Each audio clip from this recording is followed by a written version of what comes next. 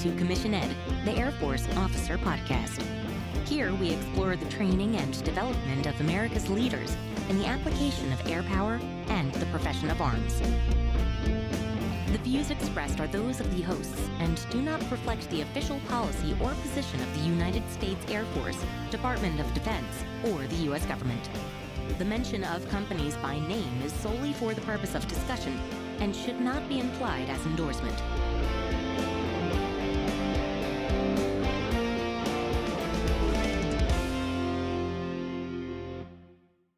Welcome back to another episode of Commission Ed, the Air Force Officer Podcast. I'm Colin Slade. And I'm Reed Gann, and we're your hosts for Commission Ed. So a couple months back, we talked about the different requirements in order to become an officer. We talked about what we think they should be. And one of those is the physical fitness. But at the time, we said we were going to put a pin in that. We were going to hold off having this conversation until a later date. Well, that later date is here now. Exactly. And what a better time. Chief Master Sergeant Bass just announced that there will no longer be delays in bringing the PT test back. The PFA is starting July 1st. And so it's something we haven't paid enough attention to. It is an important aspect of our career. Whether you're an airman, whether you're an officer, doesn't matter. Fitness is a big deal. And we're going to talk about this idea of fitness and how important it is. Yeah, and we're not going to do it on our own. We're going to have some help here.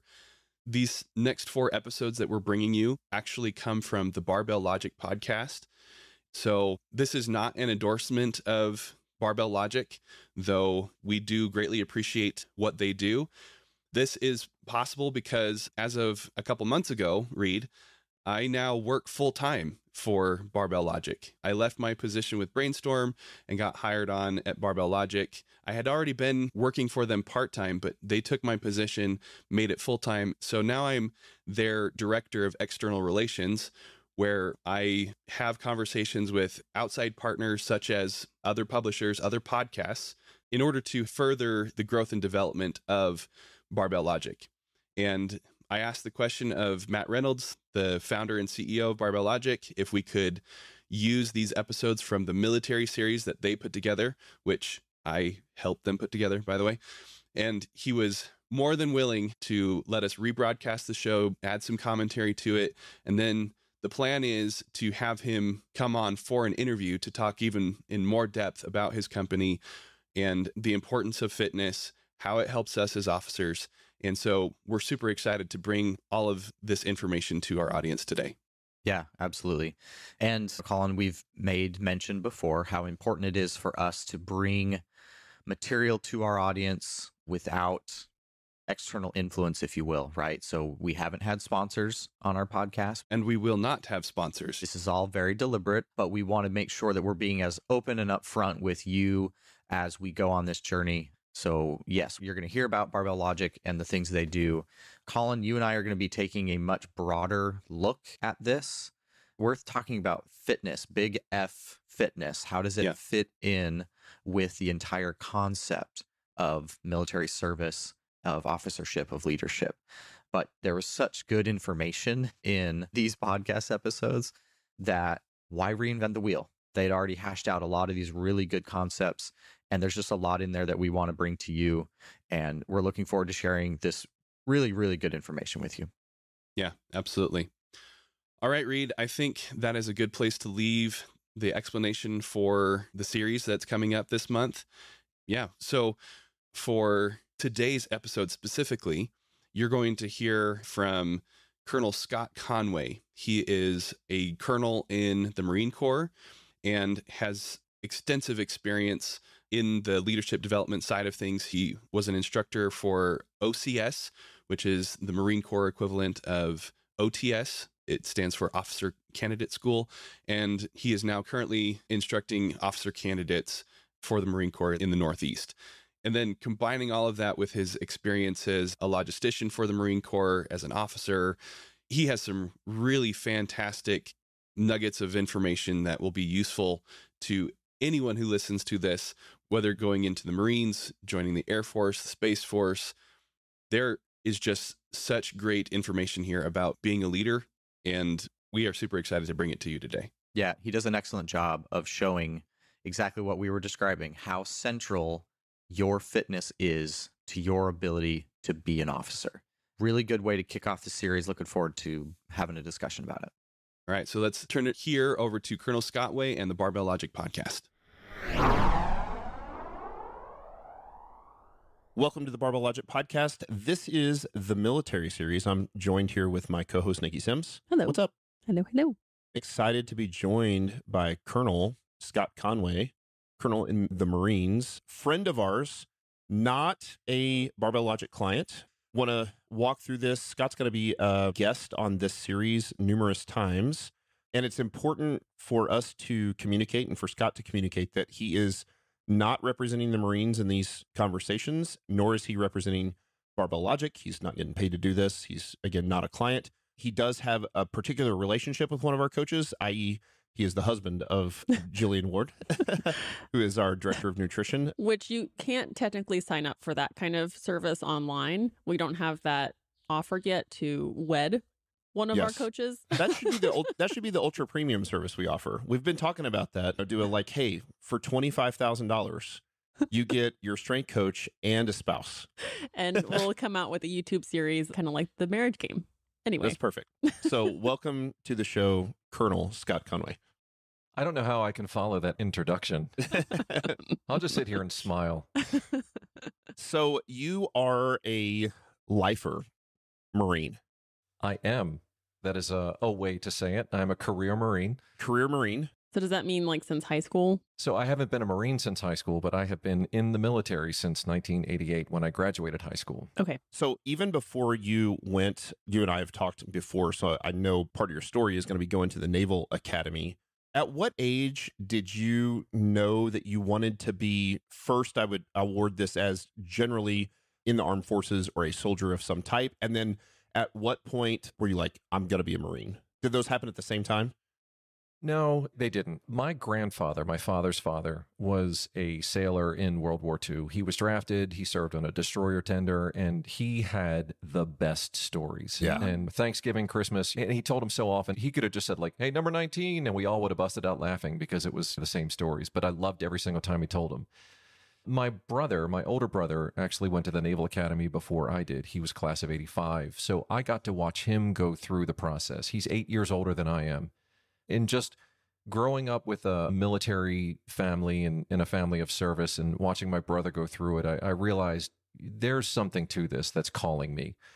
Ironically enough, I did not know I wanted to be a Marine. I'd always sort of felt a calling towards it, but it wasn't until my last year at the Naval Academy when I worked with a very influential mentor of mine that I realized I didn't fit into the mold that I thought I was going towards in the United States Navy, and I made the decision to go in the Marine Corps. The Marine Corps is in the Department of the Navy. Yes. So we're sort of a sister service, 2 for 1, if you will. A lot of civilians probably don't know that. Subtle nuance. So, i.e., you were basically a knuckle dragger, and they were like, hey, you're just not smart enough to go into the Navy. We think you probably should be a Marine. It's jarhead time for you. I am bigger than you, by the way. Oof. Oof. And you were like, okay. You're in the Naval Academy. You were prep school first, right? It's a 5-year program for you. 5-year program. I went to Newport, Rhode Island. I had to enlist in the Navy to go there. Finished up my year there. And then 4 years in Annapolis, Maryland. And then a smaller percentage of the graduating class can go Marine Corps. At the time, it was 16 2/3%. And then the rest go into the Navy. Interesting. So it was a fast and furious 5 years, but I think it did a great job getting me prepared for what came after that. I'm going to ask a really ignorant question. When you go to the Naval Academy, do you get a normal college degree, like a bachelor's degree? Do you graduate when you graduate from the Naval Academy? I have a Bachelor of Science in Mathematics. That you got at the Naval Academy? Yes, at the Naval Academy, yes. Right. Do they specialize in certain, I mean, every college specializes in certain degrees. What are their fields of study? Math, engineering, hard sciences, things like that? There's 3 tiers of degrees. You've got your hard sciences, the engineering degrees, and then you've got sort of the math and physics. I don't want to call them general sciences, but then you've got your humanities, the English, history, political science, etc. So, I mean, it has a full spectrum. It doesn't have every major. Now they're going into a little bit more of cyber. So I mean, it's definitely keeping with the times, but you're not going to have some of, and please forgive me if anybody's listening that has one of these, some of the fluff majors. You couldn't get a literature degree there because it just basically we're becoming warfighters upon graduation. So it's generally more of a technical type school with a lot of leadership thrown into the curriculum. How hard was it? Very. Did you love it? Was it a challenge? I won't ask if there were things you hated. So I'll say, like, what did you love the most? And then what was one of the most challenging things of the Naval Academy? There is a saying about the Naval Academy. It's a tough place to be at, but a great place to be from. And it's absolutely true. You know, one of the most difficult things is that everybody plays a sport there. And really? What'd you play? Well, it's a combination of varsity sports, there's club sports, and then there's intramurals. You must do something. You don't just get to be a purely academic. So you layer in the academic piece, which is substantial. Then you throw on top of that commitments for whatever sport it is that you're doing. Now, it could be intramurals, like I said, and that's a little bit less of a commitment, or all the way up to a varsity sport where you're in the weight room in the morning and then you're at practice in the afternoon. And then there are leadership responsibilities that you have thrown on top of all of that. And I said there's leadership in the curriculum, but you are basically training, the brigade is training the brigade of midshipmen. So when you are freshmen there, we call them plebes, they have a lot of responsibilities, and it's a lot of memorization. You have to know 2 meals in advance, a very specific menu that you have to memorize.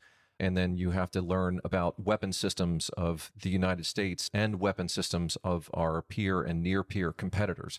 So all of that is on top of it. So it's time management becomes absolutely essential. I think the hardest part is in high schools across America, there's a stratification of students. And whether you are more focused on the college prep program, very academic, involved in student leadership, team captain of your varsity sport in high school, those are the types of people that apply to the Naval Academy. And you might be the proverbial big fish in the small pond. And then you get to Annapolis and you're surrounded by people who are just like you, except they're all better. Or at least that's how it felt when I got there. Interesting. So that's a very humbling experience to walk in and realize you're not a big deal anymore. But I would assume there's a tremendous standard set and you've got to rise to the standard, right? It's really cool that I'm sure the standard at Annapolis is significantly higher than it is at the state universities in general, right? And it's not throwing them under the bus. It's just that the Naval Academy has a reputation for having a tremendously high standard. Everybody has to meet it. Well, you know, I would say it's not better. It's not worse. It's just different. You should be a politician. You should go into politics. Please no. It is with better. That voice. Cool. Whatever you say. It's better. I'll say it's better. I want to be Niki's assistant. That's what, you know. But again, I don't work for Barbell Logic. Let me make that clear. But no, when you go to a state university, they may have a very specified program that is more rigorous than one that might be in Annapolis. Okay, that's fair. It's just a slice of all the things that you have to do while you're at that school. And not to mention, hovering over all of this, like the cloud, when you graduate, you are going to be an officer, either in the Navy or the Marine Corps. For a fact, you are entering into military service the day you graduate. So you definitely take the studies seriously because you're playing for keeps at that point. On day one, you were expected to execute. The leadership stuff that you had to do and the memorization and things you were talking about, is that, for all intents and purposes, is that classroom work? If I think about when I was in college, I had several semesters where I took 21 hours or 18 hours. I think those were my 2 biggest. That was crush me. Is that part of that? Or is it, would you take 15 hours, 18 hours, whatever of college curriculum? And is some of that the leadership stuff? Is the leadership stuff like completely separate? So the memorization, the things that memorizing the menus, memorizing the weapon systems of foreign militaries, that is the internal brigade training that takes place. You walked around with your pro book, your professional knowledge book, and there were topics that went by every week. But in the curriculum itself, within the academic curriculum, there were naval science courses, whether it was navigation on the water or whether it was a military history course or something. So that was weaved into the program. And it doesn't matter if you are a humanities major. If you were an English major, you were going to take electrical engineering. You were going to take weapon systems engineering. So there was another layer of classes that were thrown on top of that. What were some of the leadership qualities you learned that you still find very useful today? Humility. When I said earlier, you go from being kind of a big deal in high school and you realize that you're not. And then through the transformation that took place over the 5 years that I was involved in the 4-year program with my 1 year of extra credit, and then pretty much every year in the last 28 years, it's reinforced. It's not about you. It is never about you. It's about what you can do for your people. Those young men and women that have been placed in your charge, that is a tremendous responsibility, and it's all about them. So we live and die by the phrase, mission first, people always. So I think when you get out of your own way, you realize there's something bigger at stake. I think that's probably the best lesson that I learned. What sport did you play? At the prep school, I played soccer and lacrosse. And then when I went to the Naval Academy, I played lacrosse. Okay. And I was exceptionally mediocre at it. So I've joked with him before, Niki Sims, that was the term he uses when I say I was painfully average is the term I use for myself. How hard was the physical training in the Naval Academy? And follow-up question to that, especially then compared to, I assume you left the Naval Academy and did you immediately then go to basic training because you hadn't done that yet and you entered basic training as an officer? Is that right? So at the Naval Academy itself, plebe summer, which is the orientation that you've got at the Naval Academy, it's about 6 weeks long. Every day starts off 5 o'clock in the morning, reveille sounds, and you go out and you do physical training. And it's kind of a rude awakening for recent high school graduates. Fortunately for me, I had the year at the prep school and I had grown accustomed to that. But then really after that, it goes to what's your sport? So I worked with the lacrosse team for the first 3 years, go JV. And then my last year, I switched to intramurals, and there I got to diversify a little bit. But that's at the Naval Academy is where I really started the endurance track of my athletic career, if you want to call it that. Why do you think athletics are so prioritized or important? Sports provide a tremendous testing ground. It provides you the opportunity to experience adversity. It provides an experience to have teamwork. And again, depending on your sport, if you're out there as a track athlete, you may not necessarily be running as part of a team unless you're on a relay, but you are competing for the team. So even our individual sports have a teamwork aspect to it.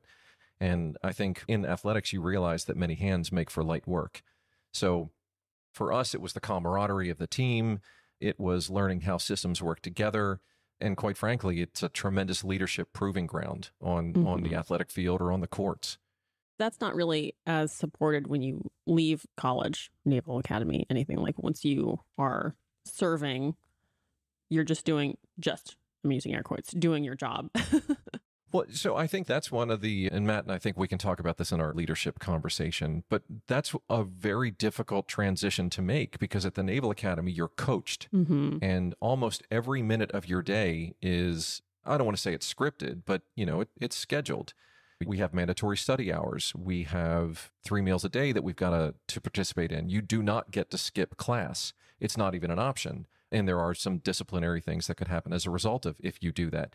Then you get commissioned, and I'll speak specifically of the Naval Academy. I can't necessarily speak for anybody who I'm using the quotation marks, the normal college experience.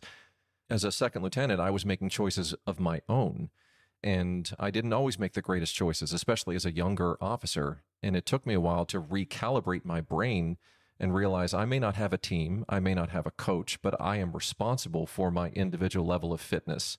And I sort of rekindled my love for the endurance sports after I had that epiphany. So you went to the Naval Academy in 88, 89, right? Somewhere in that ballpark? 89, I got there. Graduated in 93. Got out in 93. So that was Desert Storm years, right? I watched it on CNN, yes. Yeah. It wasn't one of those things where you joined because of. It actually occurred while you were in school, right? Was that 90, 91? Correct. Somewhere in that ballpark? Yes. Yeah. Man, I remember that too, right? Was it a Wednesday night? I think we were at church, and I can remember, if I remember this right, that George Bush had basically said, he had threatened, is this right? Threatened that if Saddam Hussein doesn't pull out of Kuwait by this time, it's on. And they were playing chicken. Is that, kind of, not really. And then it was on. And the next thing you knew, we were lighting up Iraq. And Wolf Blitzer was broadcasting from a hotel. Yeah, absolutely. That's right. And this was one of the very first. Vietnam was televised. It was on the evening news, but this was with the 24-hour news networks. Right. You were watching things happen live. Yeah. So it was incredibly interesting to be at the Naval Academy and realize that's where I'm headed. Were you excited? Were you scared? Were you both? At 19, 20 years old, you were so motivated to get involved. Yeah. You just wanted to, you're like, I don't even really need this degree. Let me go get involved. I mean, those are the people at the Naval Academy. They're the ones, like, that's what you signed up for. No one Sure. wants to join the military and not do anything. You want to actually get to exercise your craft. So we were chomping at the bit. So when did you first get deployed? Was it to Iraq first? So I did a United Nations deployment in the Western Sahara, and that was interesting, but irrelevant to this conversation. That'll be a good one for a sidebar. My first combat zone deployment was to Afghanistan in November 2002. Oh, wow. Obviously, September 11th, 2001, that was the big one. But I got there November 2002, and it was still pretty expeditionary out there at that particular time. Yeah, those were the crazy years. Indeed, they were. Things were nuts for 3 or 4 years there. Right. What are some of the take homes, some of the things that you learned in these deployments? You said you've been to Afghanistan twice, is that right? Afghanistan twice, Iraq twice. Okay. I've lived and worked in Japan, in Okinawa for 2 years. So, yep, I've been all over the world. So I want some stories you can tell, and especially if they've got sort of a take-home lesson there of some of these deployments. What were some of the things that you can at least talk about enough that were learning experiences for you, or that were just nuts? Stuff that I will never get to experience as a civilian. So I was in Iraq. Specifically, I was in Fallujah in 2004, 2005. And that was a very difficult place to be during those particular years. And at the time, I was a major and I was a staff guy. I literally sat behind a desk and a laptop. That was my weapon. And there was a situation that came up, and I traveled a lot. I would hop on a helicopter and fly to Baghdad, then I would fly back. But the thing is, if the helicopters, like if that didn't work, you went via ground. And I think the most difficult lesson for me to learn was you can't be afraid of dying.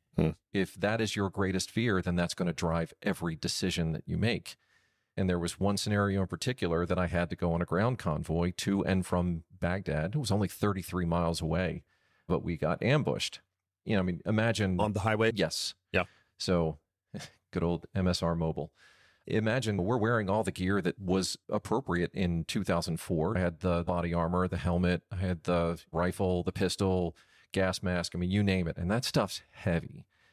And I realized very quickly, I wasn't the convoy commander, but I was the senior guy on the convoy. So that's the beautiful thing about Marines. It's just, we work together. And because every Marine is a rifleman, everybody has an idea of what to do. It may be a pickup team, but you're at least a team. So we had to work our way through. And as I'm running back and forth the length of the convoy many, many times, I realized, and I believe it was DJ Quick and Sugar Free that says, if you stay ready, you ain't got to get ready. So good. And the benefit of being in shape, it's like it kept me alive. So you talk about planting the seeds for trees you may never see. All of those hours, all of those miles, all of that effort that I had put into my training before that paid off that day, and it kept me alive. How many Marines were in your convoy? You were ambushed? So that one, we only had, it was a handful of Marines. It was about a platoon. So let's say about 30 Marines, but we were escorting a convoy of... That's 6 handfuls, by the way. Yeah. Well, all right. I get it. Sure, Matt. Your Sure, show, 30. you get to... Sorry. You get to Okay, so you got 30 Marines. You get to do the math. Forget the degree that's hanging on my wall. Okay. You were so, escorting... Yeah. We were escorting some local nationals and some contractors. Okay. So all told, there were about 60 people in the convoy. Oh, okay. It's pretty good size.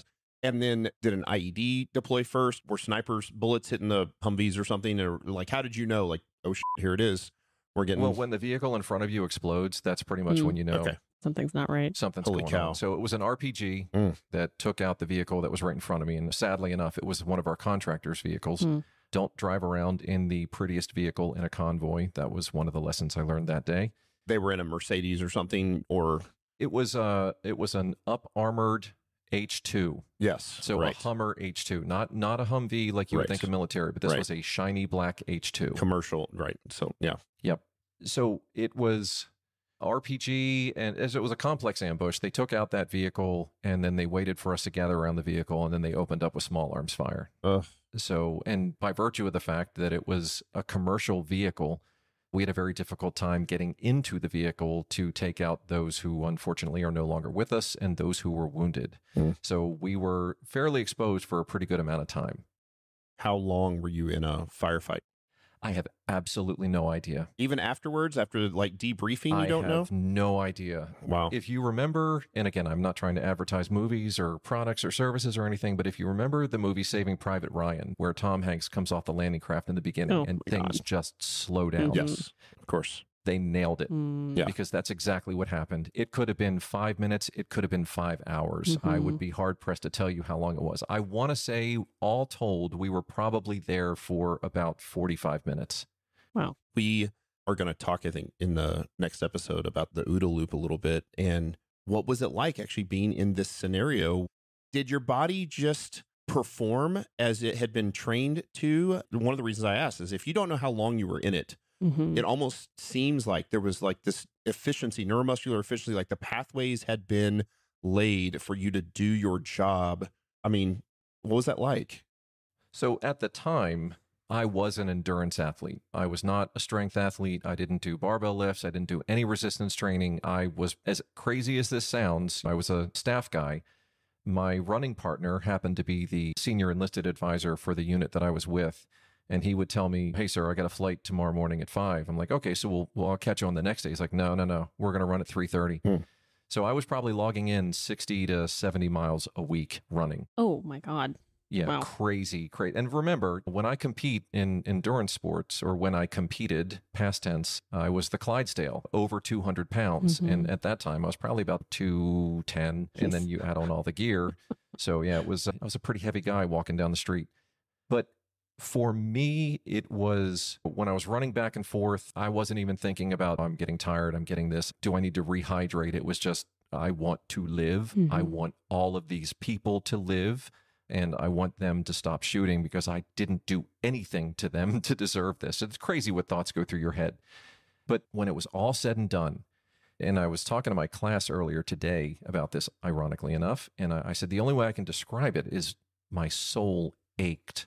Because you're like, not today. This can't end today. I don't want this to end today. And when we got back inside the wire in Fallujah, there was this tremendous immediate drain of all energy. And that is probably the most difficult thing is for it. Again, I'm a Marine. I'm a staff guy. I'm a logistics guy. I'm not infantry. I didn't kick down doors for a living. If I can put it on a truck, a train, a boat, or an airplane, I'm going to do that. I'm not going to put it on my back. But at a certain point, everybody's got to do just that. And the people that have to do that sort of thing day after day after day, that is where you've got to be physically fit to do this for a living. Is absolutely essential to survival. I love it. Thank you for telling that story. Well, and it seems like it's so important for you to be able to save other people, like, because you're going to have that emotional dump afterwards, whether it's like, I don't know if there's a lot of survival guilt or just like seeing your comrades not make it. So it seems like the better equipped you are to be able to help the people who you're serving with, the better you can prepare yourself emotionally in like an indirect way.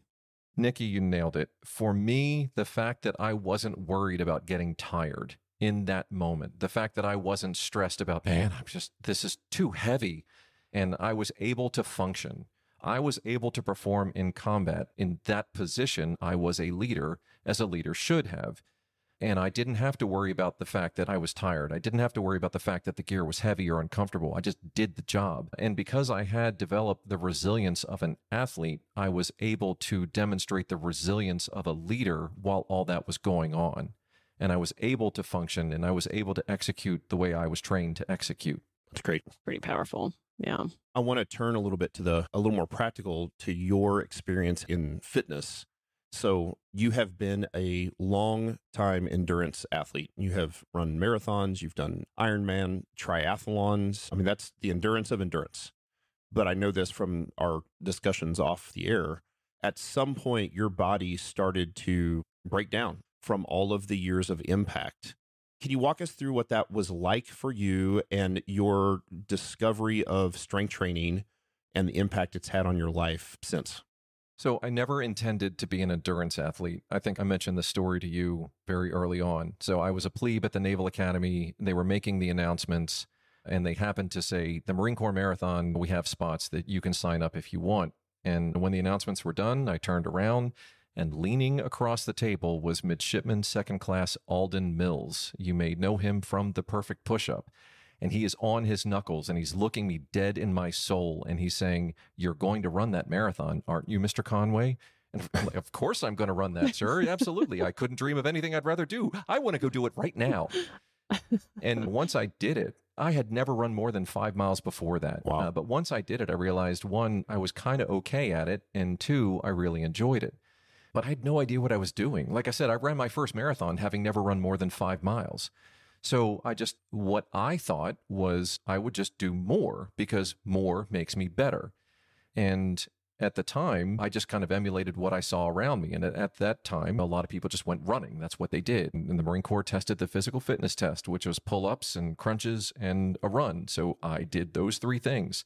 And like you said, Matt, over time, it hurts, especially for the biggins, those of us who are over 200 pounds, the high impact of the intensity. And I thought that soreness was a mark of a good workout, but soreness quickly evolved into pain. And when I hit 40, I wasn't able to keep up with the youth that I saw. And I had resigned myself. Probably about 2.5, 3 years ago, I had just accepted my fate. Like, I'm not going to be able to do it. I'm just going to have to be happy getting what I can. And I'm going to spend some more time in physical therapy, I guess, until I started resistance training. And then I realized, one, I always thought there was a myth you could be fit or you could be strong. But I was able to shatter that myth and realize that you can be fit and you can be strong. And I'd been doing it wrong for all those years. And I was able to do resistance training and incorporate that into some of the cardiovascular training that I sustained over time, the lower impact. And it enabled me to, one, reignite my passion for working out. And two, it restored my faith that even beyond my time in the Marine Corps, because everybody gets out of the Marine Corps, I was going to be able to sustain a level of fitness that I had never known before because I took the pain away. I took the high impact away. I maintained the intensity. I still have the camaraderie in the weight room, if you will, but I could keep it going, and I could keep it going for the foreseeable future. It's perfect. How old are you now? 50.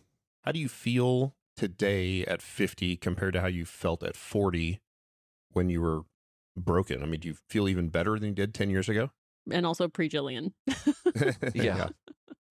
I can tell you, I can never remember feeling as in control of my body as I am right now. I love that. Yeah. That's my favorite. I am relatively pain-free. Now, obviously, I mean, you put insert number here on the barbell and put the barbell on your back, you're going to feel something as a result of that, especially when you're doing ascending sets of 5.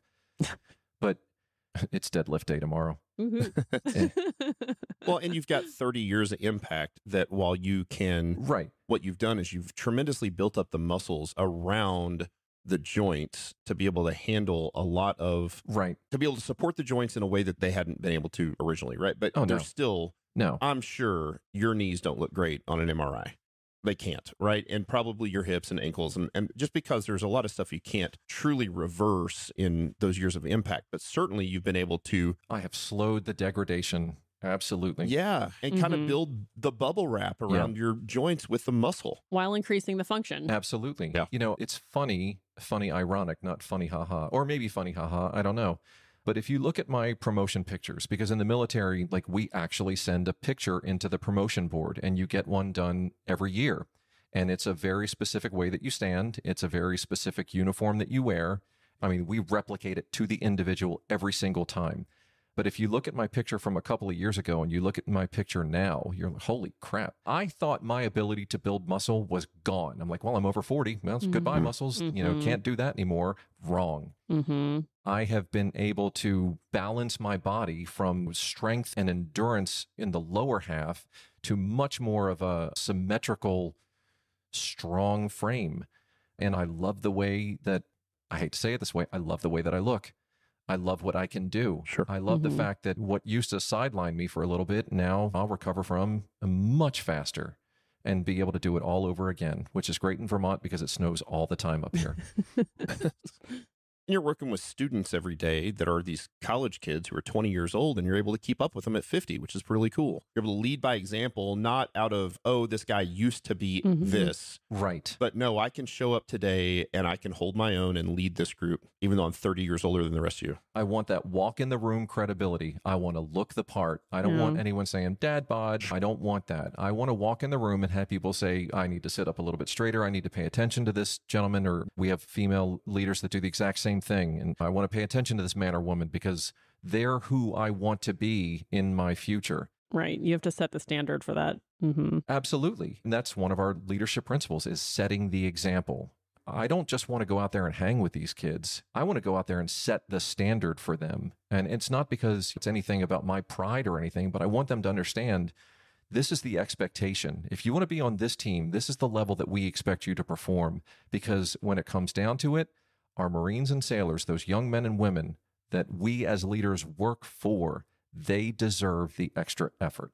Sure. It's good. I feel like there's a part in everybody who will be reassured when they know that they can just kind of be mediocre as they age and kind of be like, well, you know what? I'm over 45. It's okay. I've done my job. I'm just going to look the way I end up looking. And some people just want that. And then other people, like, when they see you, they're going to find that other part of themselves where they're just like, no, screw that. Like, I am going to be fit. I'm going to be jacked. I'm going to live a really robust life then. And like, you help people identify with that part of themselves. That's right. Absolutely. It is not over yet. And I'm telling you, I never thought it was possible. And had I not done it myself, I wouldn't think it's possible. Mm-hmm. That's cool. And Jesus knows it's still a little bit of pride in there too, right? It's fun going in and being able to kick ass with a bunch of 20-year-olds. It is, but I don't do it for me. That's fair. So that's the difference. I don't want people looking like, how can I be like you? And like, look, don't be like me. Be the best version of you that you can be. And that's what our Marines and sailors, that's what they expect, and that's what they respect. Mm-hmm. Yeah, I love it. Hey, thanks for telling your story. We're so excited to be able to have you on this series, to be able to share some of your years of experience and wisdom and things that you've gleaned over the last 3 decades. Really, I'm excited to be able to have you on the podcast. So we got lots of fun things to talk about in future podcasts. You'll be on some of them, and we've got other wonderful members of the armed services that are on to tell their stories as well. But this is a great kickoff of this military series. So thanks for being on it, man. It's been my pleasure. Thank you. Thank you all for listening. Would love to have a 5-star review from you. Share this with a family member or a friend, especially somebody that's in the armed forces, to help. We just want to help, right? That's what it comes down to. We want to be able to take this wisdom and experience and be able to communicate it out to others so that they can also learn from it. So we will see you soon in episode 2. Yeah. Thanks, Scott. Awesome. Thank you, sir. Thank you. What a great interview. He intimidates me, and I've not even seen the man. I didn't watch the YouTube version of this, but boy, talk about credibility, and we'll talk about that in a little bit. I think the thing I want to start off with first is I totally empathize with his experience when he described arriving at the Naval Academy and feeling immediately mediocre. Yeah. It's not uncommon for people to be, like he described, a big fish in a small pond in their little town, Nowhereville, USA. They show up to these big centralized training environments, and you find yourself no longer the hottest thing in town. I empathize with that. Yeah. I thought I was a pretty in shape, fast, smart guy. And then I showed up and I've got like a Calvin Klein model for a roommate, and I was not fast. It was definitely something that I empathize with. Well, and that's kind of how the Air Force operates. Yeah. From the beginning, obviously, they're at OTS. We select the best of the best. And so the best are all there. The same is also true at the Air Force Academy. That's the Ivy League equivalent school. And so those are the people that they bring into the Air Force. It's not so much the case for Air Force ROTC until you get much later into the program, once a lot of the filtering has taken place. Yeah. But then later on in the Air Force, especially on the operations side, I think about like what the experience must be showing up to the weapons school. Yeah. Right? Mm-hmm. They don't send a bunch of Joe Schmoes to the weapons school. They send literally the best and brightest. Yeah. Like the shiniest pennies they can find go there. And I can't even imagine what it would be like sitting in a room with a bunch of 500-pound brains with all of the experiences they've had. It's got to be just awesome. And not just awesome in like it's way super cool, but just like it fills you with awe Mm-hmm. to be around all of these people. Yeah. And that was the biggest thing of that memory for me is first, wow, I'm not as cool as I thought it was. So good bit of humble pie there. But also, boy, I am really excited to make this my profession. Yeah. To work with all of these people who are so amazing. So just a little bit of, totally understood how that felt. But the first thing I really wanted to dive into, Colin, and I think we should spend some time on this. He shared a very incredible story about when he was a senior officer in the convoy and they were subject to a complex attack. I think it was an RPG, but yeah. Yeah, so complex attack on the convoy.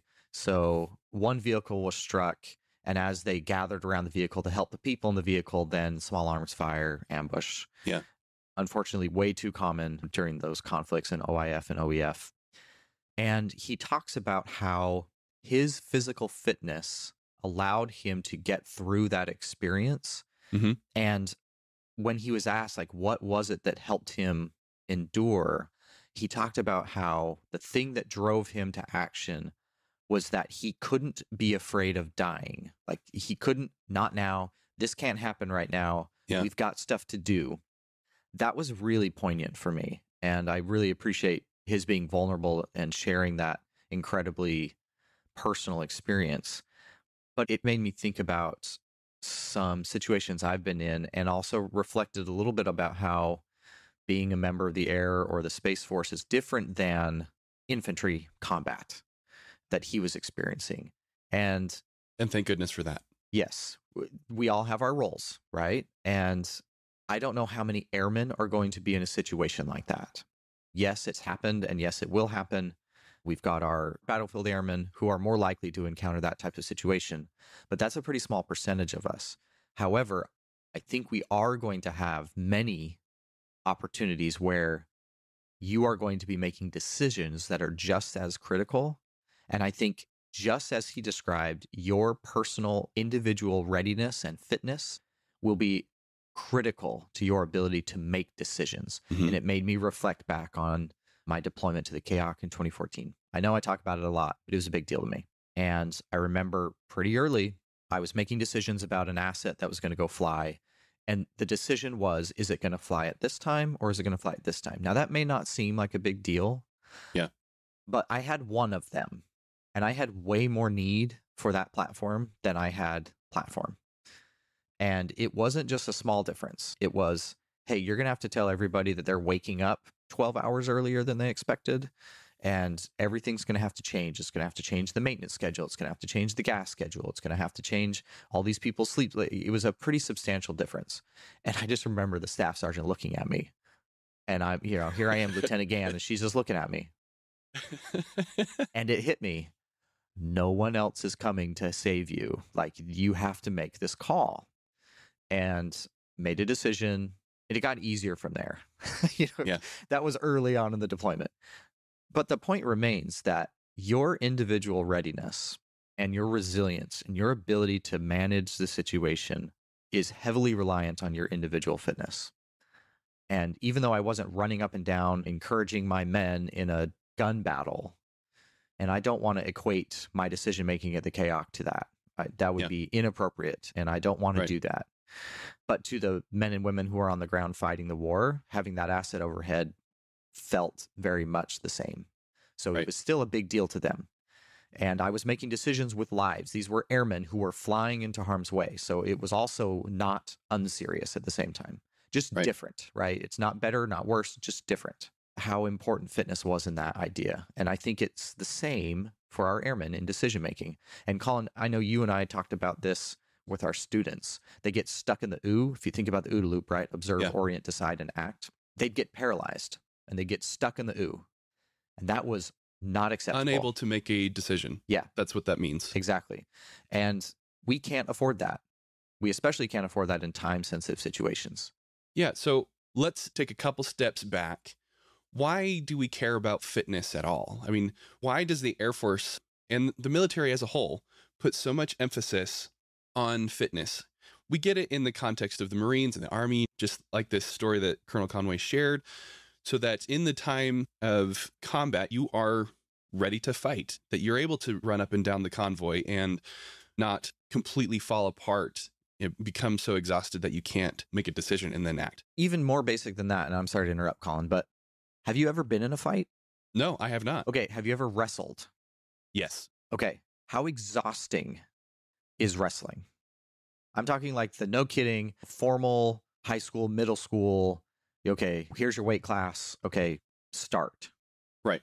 It is one of the most physically taxing things I've ever done. Yeah, I've not done it in wrestling, but I've done it in martial arts, grappling, jiu-jitsu, that kind of thing. Yes.